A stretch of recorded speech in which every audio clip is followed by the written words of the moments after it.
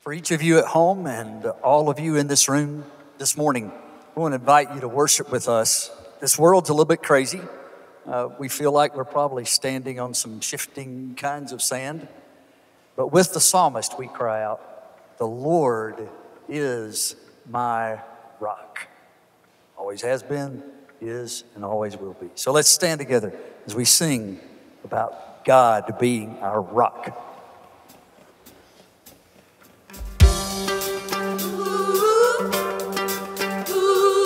I can see the clouds roll in.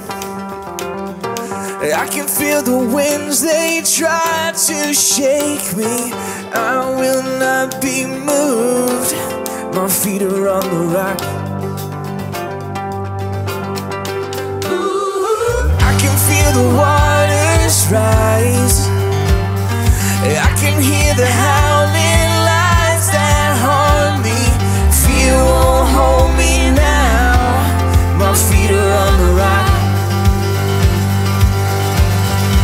When I feel my hope about to break, I will cling to your unchanging grace. Let the waters come and the earth give way. I'll be dancing in the rain. My feet are on the rock. Ooh, ooh. I can see the morning light. I can feel the joy on the horizon. Here my faith is found. I stand on solid ground. When I feel my hope about to break, I will cling to your unchanging grace. Let the waters come and the earth give way. I'll be dancing in the rain. My feet are on the rock. Ooh, ooh. Christ the solid rock I stand. All other ground is sinking sand. Stomp your feet and clap your hands. Our feet are on the rock. On Christ the solid rock I stand. All other ground is sinking sand. So stomp your feet and clap your hands. Our feet are on the rock. On Christ's solid rock I stand. All other ground is sinking sand. So stomp your feet and clap your hands. Our feet are on the rock. When I feel my hope about to break, I will cling to your unchanging grace. Let the waters come and the earth give way. I'll be dancing in the rain. When I feel my hope about to break, I will cling to your unchanging grace. Let the waters come and the earth give way. I'll be dancing in the rain. My feet are on the rock. Ooh, my feet are on the rock. Ooh, my feet are on the rock.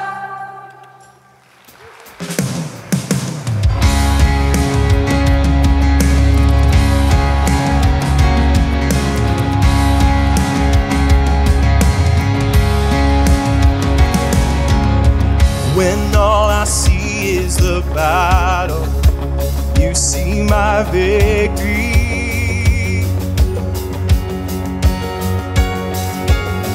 When all I see is a mountain, you see a mountain move. And as I walk through the shadow, your love surrounds me.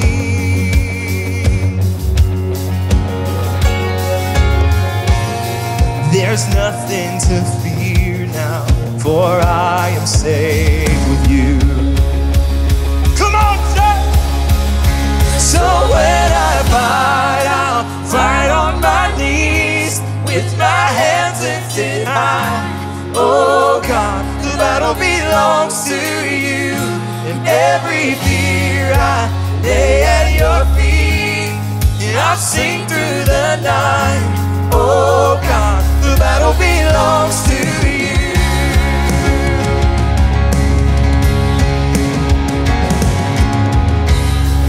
And if you are for me,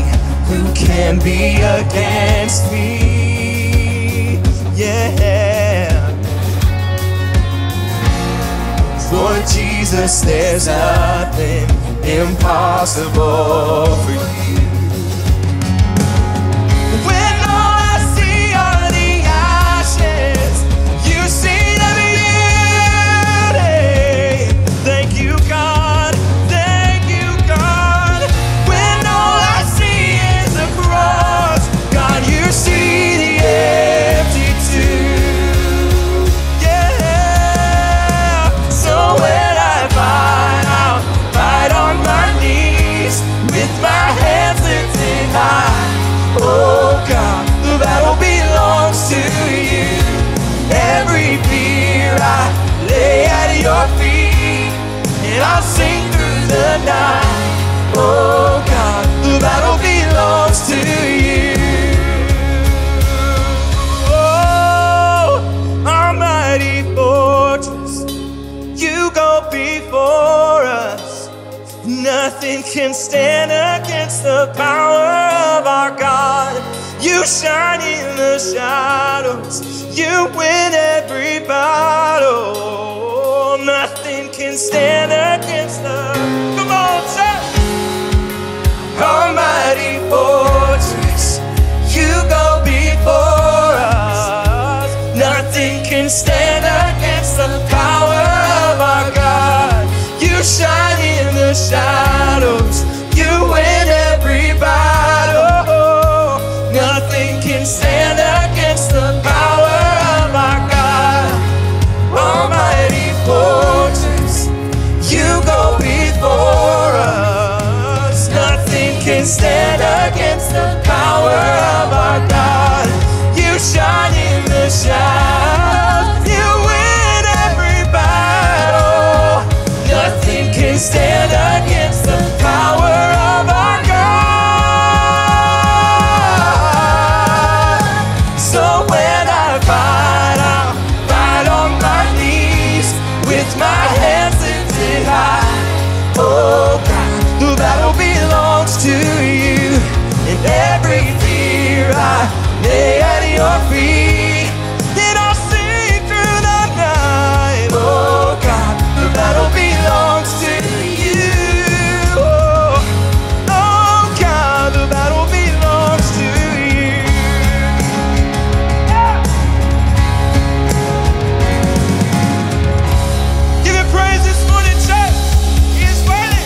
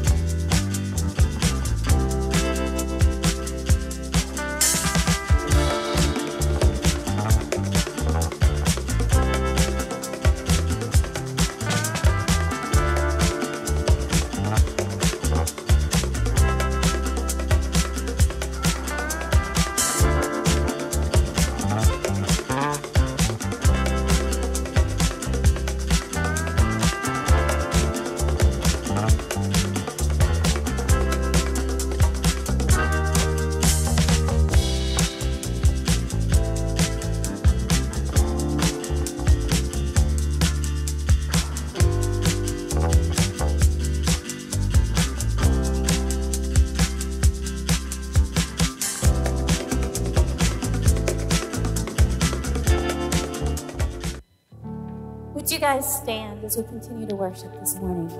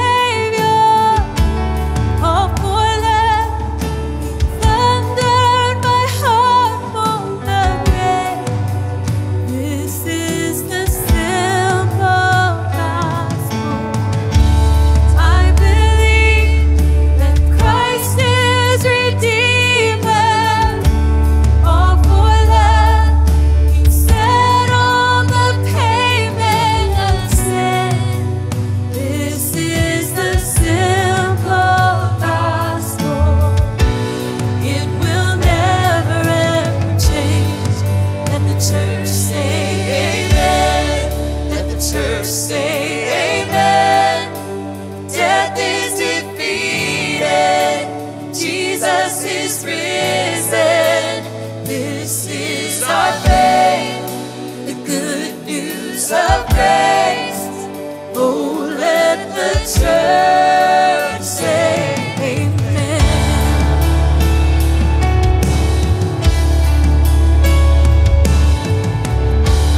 I believe that Christ is returning evermore. His Spirit is living in me. This is the simple gospel. It will never ever change. Let the church say amen. Let the church say amen. Death is defeated. Jesus is risen. This is our faith, the good news of grace. Oh, let the church say amen.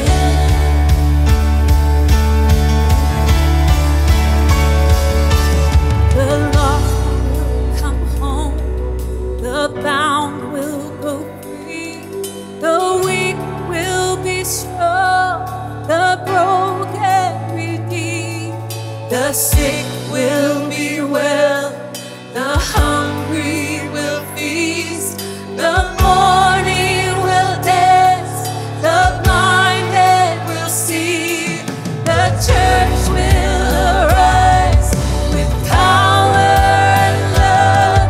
Our cities will know the power of God. The future is bright. There's nothing to fear. Revival is now. The kingdom is here. Let the church say amen. Let the church say amen.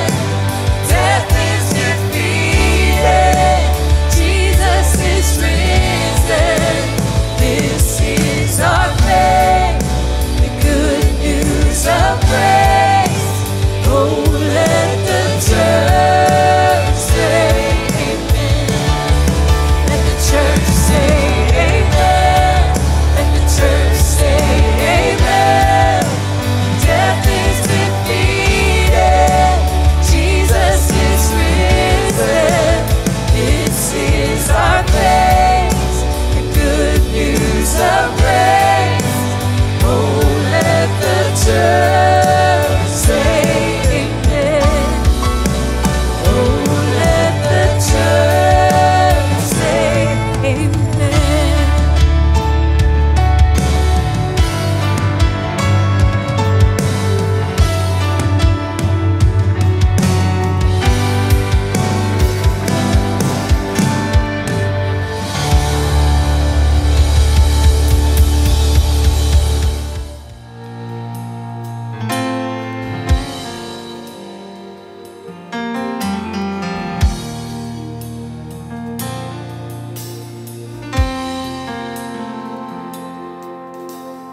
I was a wretch. I remember who I was.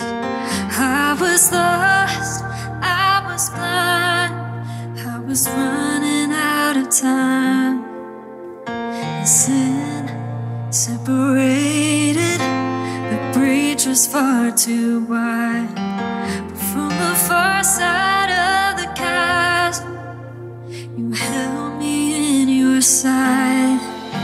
So you made a way across the great divide. Left behind heaven's throne to build it here inside. And there at the cross, you paid the debt I owed. Broke my chains, freed my soul. For the first time I had hope. Thank you, Jesus, for the blood applied.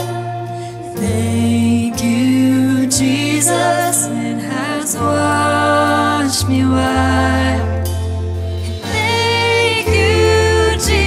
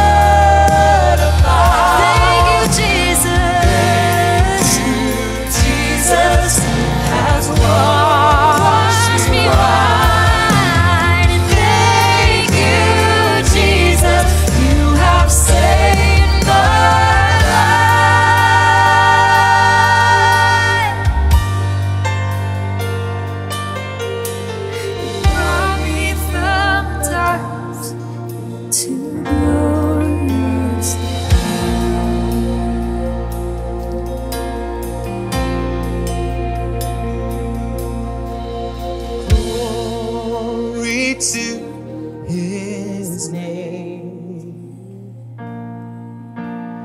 Glory to His name. There to my heart was the blood applied. Glory to His name.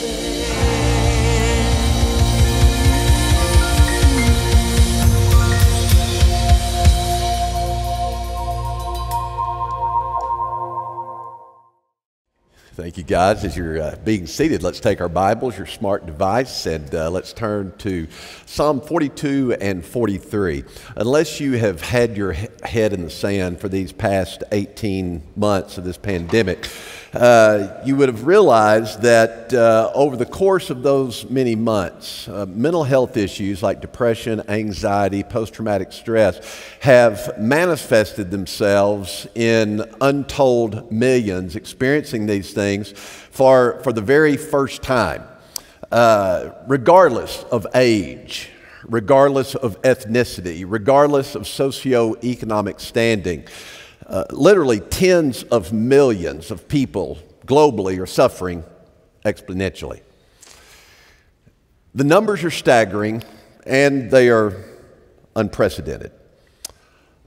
More and more are having disproportionate, unhealthy outcomes, mental health outcomes, elevated substance abuse, suicidal ideation. The impact is telling, and it's taking a toll. What I want to do this morning, and maybe for the weeks to come, is I want to come alongside this topic, and I want to establish a kind of spiritual foundation for each and every one of us that maybe struggle with this or have at different times struggled with these kinds of issues. And as I get into this message this morning, as we begin looking at the experience of the psalmist, you may say, well, man, this is just out of my, this doesn't even relate to me. And if that is true of you, if you've never experienced mental health issues, you've never had issues of anxiety, depression, post-traumatic stress, whatever it may be, and this is so far removed from anything in your life experience or the life of your family, man, that is wonderful for you. And I'm glad for you. The reality is that most of us deal with these issues at one time or another in our life. That's one of the reasons I'm so appreciative of the psalmist in our passage this morning, but the Psalms in general. Because when it comes to mental health issues, I fear that this is one of those topics where we as the church are probably most dishonest, where we lack transparency, where we are so caught up in maintaining a facade of having our act together that we fail to talk about issues such as this. That's one of the reasons I appreciate the Psalter altogether. 2/3 of these Psalms in Scripture are nothing but laments, and there's a section of them, chapter 42 and 43 included, are called Psalms of disorientation. People, because of the circumstances of life, because they are overwhelmed by life, they are going through a season where they feel disoriented, where they feel overwhelming sadness, where they are anguishing, where they, like our psalmist, have a foreboding sense of despair. That refrain is found over and over again in Psalm 42 and 43 and verse 5 of chapter 42. Why are you in despair, my soul? Why are you restless within me? Those very words are found again recurring in verse 11 of Psalm 42 and again in verse 5 of verse 43. These are feelings and emotions that are very real, and some therapist reading this passage today would say that he is suffering from a form of depression. He's disoriented in life. And so what he needs is a reorientation. of how things are supposed to look and how things are supposed to be interpreted in the mind from a faith perspective and a faith foundation. And so what I want to acknowledge this morning is sometimes these issues that manifest themselves like depression, anxiety, post-traumatic stress, sometimes these things, they occur because of very real neurological disorders, requiring both medication and therapy hand in hand. And listen, you are never going to hear me say and hold forth the position that somehow mental health issues are a faith issue. Or that if you were just stronger in your faith, if you believed appropriately, that you wouldn't be dealing with these kinds of issues. You will never hear me say that, and you will never hear me take an issue that is as complex as mental health wellness and try to tell you that if you'll just take notes here this morning, I'm going to give you 3 points in a poem and your depression will disappear. Which is done from a great many pulpits, sadly. But what I want to do is I want to come alongside as a pastor, as an under-shepherd, understanding the importance of spiritual health and spiritual well-being. I want to come alongside those, even that have disorders or disease, that require medication, that require continual therapy. I want to come alongside every one of us and to establish some practical spiritual issues, because our wellness and our wholeness is never complete just through physical well-being or mental well-being. You should not be surprised that as a pastor, I believe that life is sacred. I believe that we are very much spiritual beings. And so that if I'm truly going to be healthy in life, that it requires spiritual well-being, mental well-being, and physical well-being. That there is a dynamic that works. And so what I'm going to do this morning is I want to come alongside all of us that have struggled at times with these kind of issues, and to establish what I hope will be for each one of us some very real, practical, foundational truths that will serve in our times of anguish and in our times of heartache and depression and anxiety, when our mind is saying one thing to us, when our mind is trying to convince us of something else. What I want to do this morning is to offer some practical helps for you in these times that will be a touchstone for you, that will establish unwavering truths for you, that hopefully will be helpful for you in these seasons when your mind is trying to tell you something different. The psalmist is very transparent, and I appreciate that, because we have so stigmatized mental health issues in this country and our culture. I want to say to you, first of all, before I get into these practical points, if these are issues that you've struggled with, listen, don't ever let anyone make you think this is a faith issue. Do you know who in Scripture who struggled with mental health issues, depression especially? Abraham, Moses, Elijah, the psalmist, the Apostle Paul.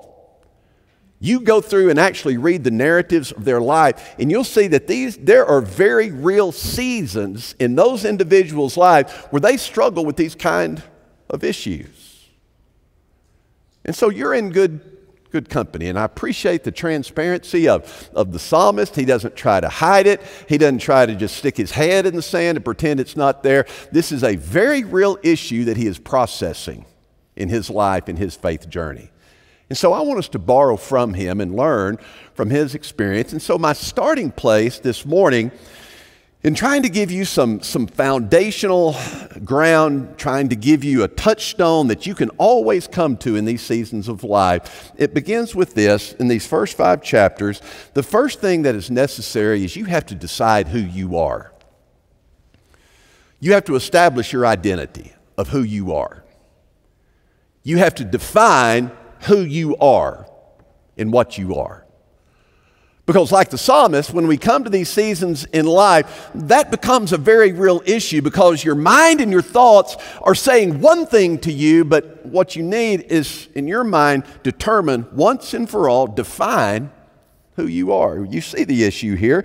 He says, as the deer pants for the water brooks, so my soul pants for you, God.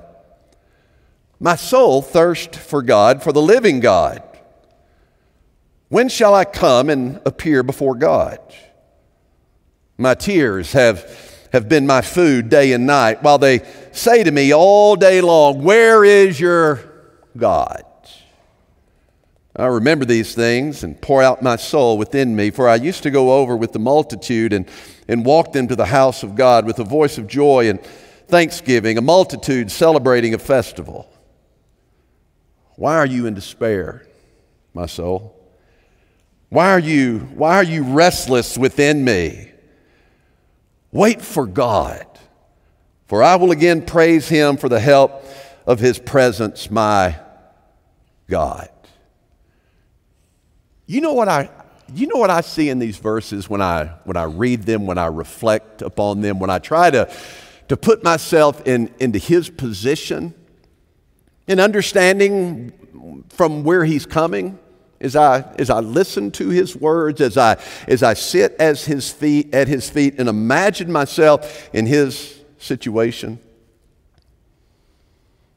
I see in his words, or I see here in this passage, a man who is allowing his identity to be determined by his circumstances. A man who is allowing his well-being, his sense of wholeness, being determined by his circumstances. Instead of his established identity, instead of his identity as a man of God, as a person of God, a man of faith, determining his reaction to the circumstances of life and interpreting life as such through the prism of faith, I see a man here whose identity is being, and his sense of well-being is being determined by circumstances. The prevalence of emotions right now determining his sense of well-being. And we're not really surprised by this, are we? Because we're all guilty of the same thing. When circumstances in life are favorable, we feel good about ourselves, don't we? And then when the unfortunate happens, or life seems to go sour, we go through seasons in life where nothing seems right and nothing is fulfilling, nothing brings joy. You notice the theme here, always looking for things, circumstances to bring to me a sense of well-being. But those whose identity is established and determined by circumstances, it triggers emotions for many that have never been experienced. Or what about, and I think this is prevalent in our day and time, what about those whose sense of well-being, their sense of personhood is determined by looking at the life experiences of others? And this is where social media becomes detrimental. Where you scroll through and you're looking at the lives of others, the places they go, the things that they do, and their sense of identity is lost.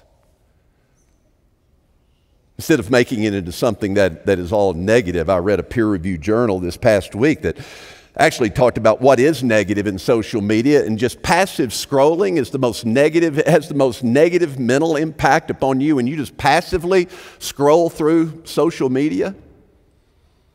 But what can be especially actually of benefit during times of social isolation, such as we're facing right now in some quarters, what can actually be helpful is when you're proactively engaged in social media, or even gaming, for instance. Multi-level gaming is actually found to be beneficial socially during these times of isolation. But what becomes problematic is when we are allowing our identity, who we are, our sense of wholeness and well-being, being determined by something outside of us.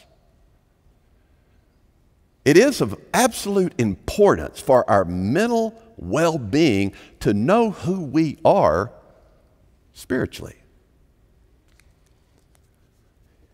The importance of knowing who you are, it's the language we hear a great deal today.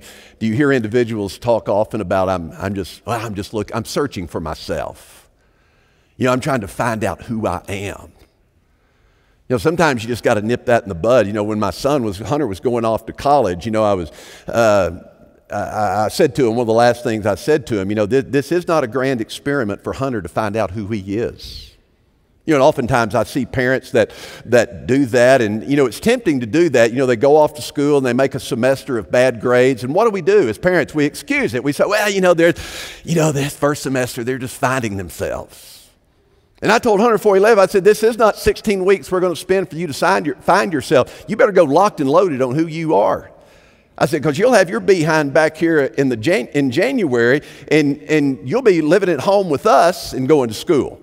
This is not a grand experiment to find out who Hunter is.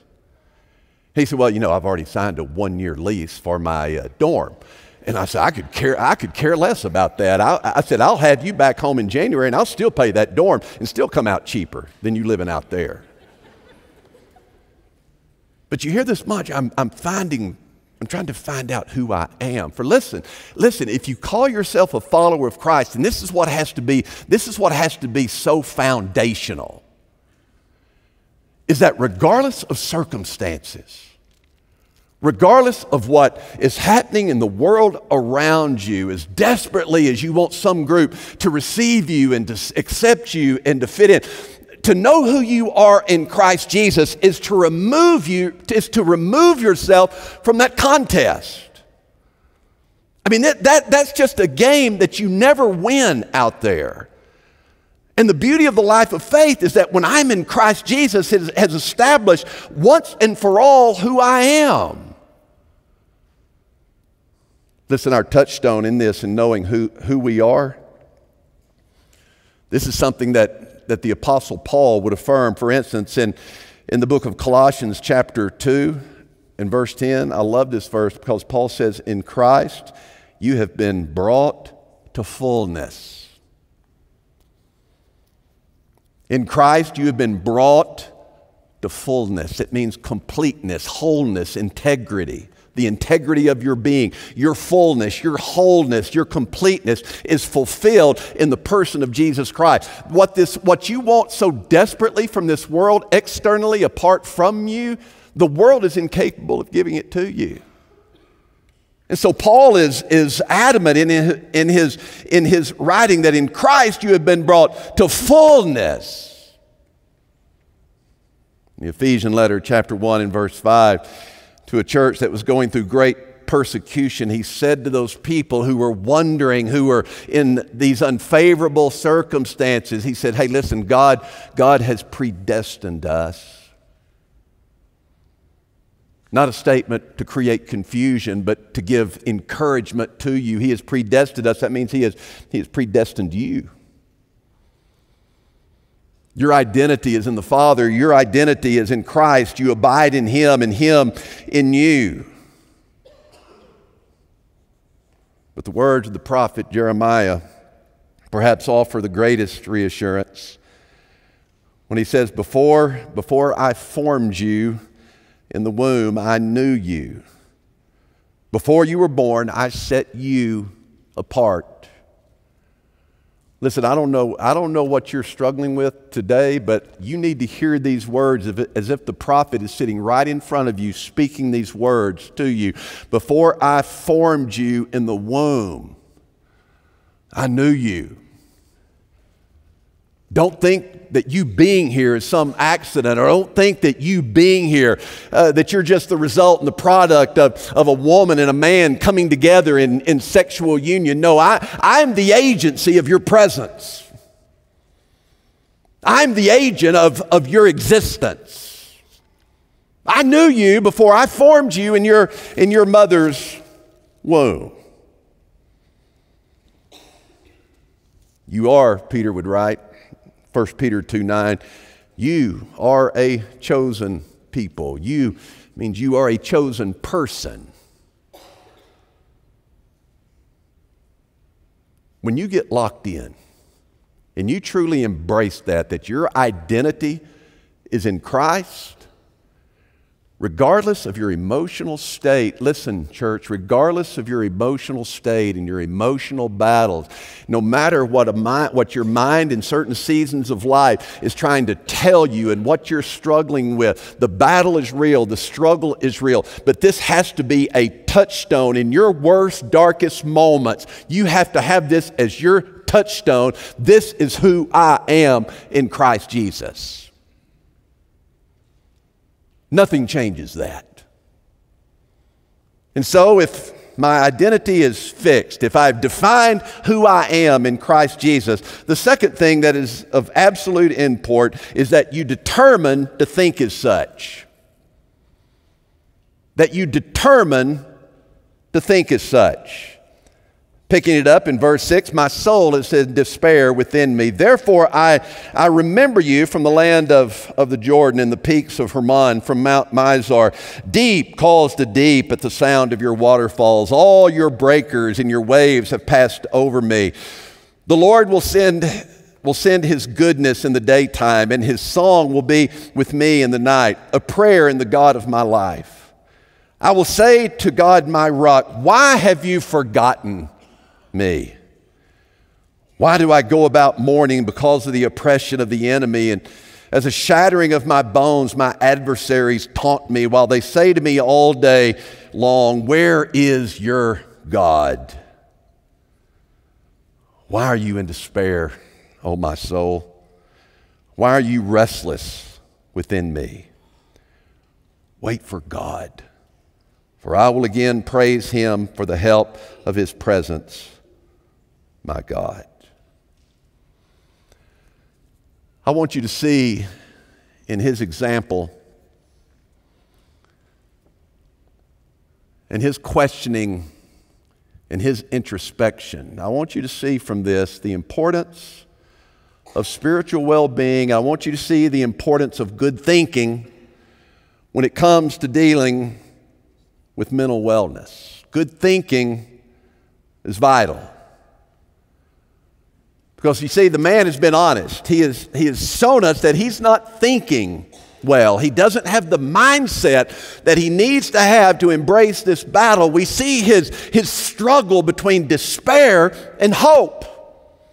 How he goes back and forth, even in just one verse on some occasions. But you can see in that word despair that his mind is not right. He's not thinking the way that he ought to think, which is the real issue when it comes to mental wellness. The fact that he speaks so openly of his despair. Listen, there is nothing more arrogant and presumptuous than the emotion of despair. Because despair assumes that God is doing nothing. To come to a place of despair is to presume that God is not active, that God is not living, that God is not alive, that God is somehow not engaged in his created order. Spending way too much time inside his own head. He's preoccupied with his misery. It's found throughout those verses I read. He is preoccupied with his misery. He's spending way too much time in introspection. And listen, introspection is very different from self-examination. You and I are called to self-examination. I have to examine my life. That's in keeping with the language of Paul when he talks about in his epistles taking off and putting on. It's only by self-reflection that I'm aware of things in my life that don't belong there, that impede my relationship with Christ. So I want to put those things off, and I want to put on Christ's likeness. That's vastly different from what the psalmist is dealing with. He is so focused on his misery. He is so preoccupied with his misery, he can't get outside of his own head. And he needs a reorientation of his disorientation. Listen, the mind is a very powerful thing, a very influential thing. Right thinking has a very vital role in the faith experience and the journey of faith. I mean, even the wisdom writer would say, guard your heart, for it is the wellspring of life. For as a man thinks in his heart, so is he. The things that we dwell upon are going to be manifested in the life that we live. And so don't ever think that the life of faith is something that is separate and apart from good, critical, thoughtful thinking. It's always been a travesty for me to think that in the American church, the overwhelming majority think that you have to open up the top of your head and unscrew your brain and leave it out in the foyer before you can come in the sanctuary. Nothing could be further from the truth. We are called to be a thinking people because it's what we think about that becomes the reality of who we are. And that's not a bunch of psychological mumbo-jumbo. Listen, theology preceded psychology as a discipline. In fact, psychology, we could say, has borrowed from theology some of these very basic foundational ideas of how a man thinks, how a person thinks. Paul would say in Colossians chapter 3 and verse 2, set your mind on things above. Instead of dwelling and living in the paralysis of analysis, instead of just camping out inside your own head, he says, put your mind on things above, not on earthly things. Writing to the church at Philippi, this was a man who was in prison, writing this letter of joy to the church at Philippi in chapter 4 and verse 8. He lists this catalog of virtues. And then Paul says, a man writing this from prison says, let your mind dwell on these things. A man who's facing an uncertain sentence. A man who, if he had a reason at all to whine and complain about the circumstances of life, to allow that to overwhelm him, he said, no, here's some virtues that are still in the world, and I want you to dwell upon these. It's actually a word from which we get our word logarithm, a deliberate and prolonged contemplation. I want you to let your mind dwell upon these things, because these things will become the reality of who you are. To the church at Rome in chapter 12 and verse 2, he'd say, don't be conformed to this world. This world and its circumstances is constantly trying to mold and shape you into something that is not representative of the people of God. And so here's your solution. Don't be conformed to this world. Be transformed by what? The renewing of your mind. Thinking differently. How I process things. He's talking about a biblical worldview. But here's a verse that I think truly shapes the perspective that we should have. Over in the book of Romans, chapter 8, in verses 5 and 6, listen to what Paul says. He says, for those who are in accord with the flesh, set their minds, talking about a mindset, your perspective, how you look at things. For those who are in accord with the flesh, set their minds on the things of the flesh, but those who are in accord with the Spirit, things of the Spirit. For the mindset on the flesh is death, but the mindset on the Spirit is life and what? Peace. Which is what the mind and the soul so desperately wants. Peace. That's why Jesus would say to all of his followers, peace I give to you. My peace I leave with you. Regardless of circumstances. Regardless of what is happening around you. I want your mind as my people to be at rest, to be at peace, because your identity is in me. A third thing I would add to this and would close with this In struggling with these kind of issues, along with the importance of defining who you are, deciding who you are, defining who you are as a person once and for all, and determining to think as such, that you must also dedicate yourself to the day. In the midst of these storms, in the midst of our worst mental anguish, in the midst of laboring to be well, what you have to do above all else is you have to dedicate yourself to the day. Because reality is, this is all that any of us have, is right now. This day. Not tomorrow. No fretting over the past, but the anxiety is caused by the uncertainty. Many times it's just this preoccupation with the uncertainty of the future. And my own experience has been is that the best way to deal with this uncertain future is making sure I'm squeezing everything I can get out of today. Notice the forward look of this psalmist in Psalm 43 and 3 and 4. Send out your light and your truth. They shall lead me. Even in my darkness.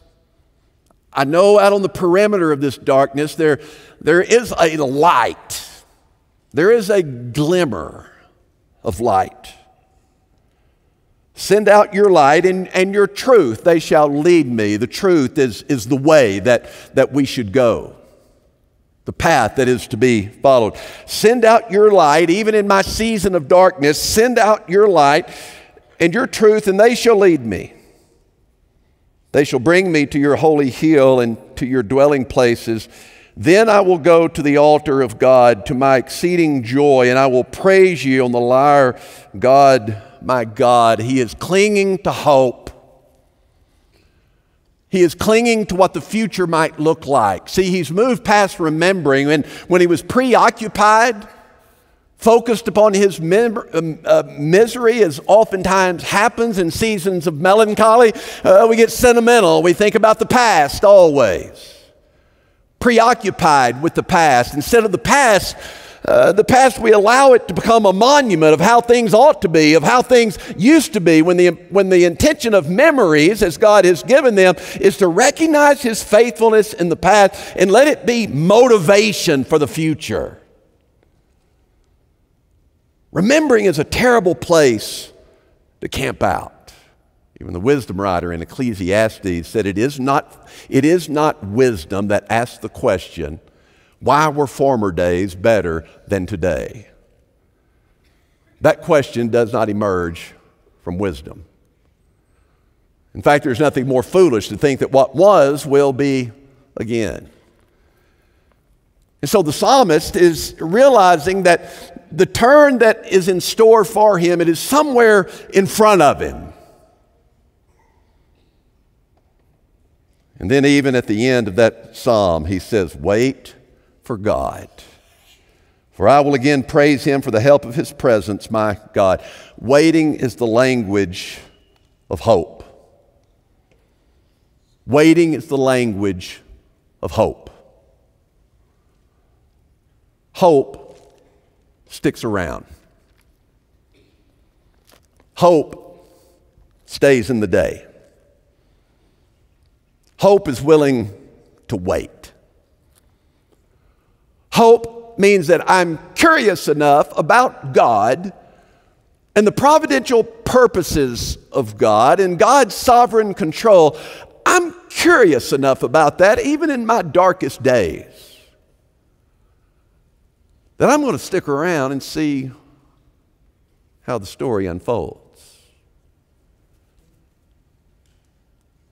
You got to stay engaged. You got to stay in the story. And my experience has been is those that struggle with mental well-being and mental health, they are some of the strongest people that I know, that I've ever met. Some can't even imagine the battles that they fight each and every day just to stay in the day, just to be where their feet are, just to stay in today and to live fully today knowing that every day has a life and death of itself. Every day is a day unto itself. And they live and they persevere with this hope that tomorrow could be different. And I'm not going to blow smoke up your dress and tell you that tomorrow will always be better. It may be worse. But hope is curious enough to see what tomorrow holds by sticking around today. Do not be discouraged. What the psalmist is figuring out, I don't know if you notice the redundancy as he goes from darkness to light in so many of these verses, despairing to language of faith. I think what the psalmist is doing is he's doing something that we can all put into practice. What he has realized is that it is easier to act your way into a new feeling than it is to feel your way into a new act. That if I say this long enough, if I believe this strongly enough, circumstances will eventually give way to other circumstances. They always do. And my attitude and my perspective will be elevated. But I've got to believe it, and I've got to practice it. Listen, I don't know what you're facing. I would not pretend to. I know what some of you are, but not all of you. But you have a future. You have a future in the providential purposes of God that may be in your state of mind right now that you cannot even imagine. Paul said, eye has not seen, ear has not heard, neither has it even entered into the mind of man the things that God has in store. Theological reality is God is omnipresent. That means that you're never apart from Him as well. Not only does it mean that God is always present in all places, but it means that you are never apart from Him. You have a future. And the main reason is because our God is a living God. Let's pray together. Father, so often our minds war against us. Often, Lord, our minds seek to convince us of things about ourselves that simply are not true, that are in fact lies. And Father, we find ourselves always, I pray, at a place when we have these battles and these struggles, that we as your people would maintain a witness that finds our identity in you. And that because our identity is in you, it would shape how we think and how we embrace this day, not allowing tomorrow to steal away our energy and our time and our resources that are necessary to live well this day. Father, how grateful we are that you are a God that has made provision for us, for our lives to be made full in Christ, in Him alone. In Jesus' name I pray, amen.